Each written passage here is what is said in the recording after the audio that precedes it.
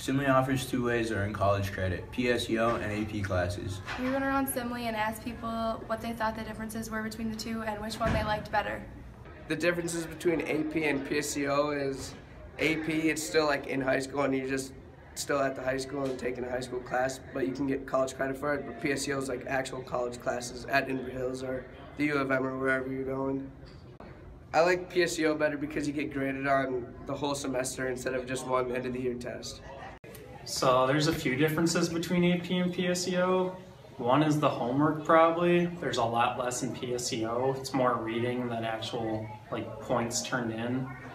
And then there's a lot more quizzes in pseo than AP. So it's a lot more freedom for pseo. You don't have to be there all the time. I'd rather do pseo because if you pass the class, you get college credit without taking the test. Oh, hey Cole, I didn't see you there. Hey Castle, what's your take on AP classes? Well, I like AP more. They're more structurally based and I get more learning time in. Both pseo and AP classes are a way to earn college credit. If you have any questions, ask your counselors. This has been Cole, And Anna, reporter for the Spartan Spotlight.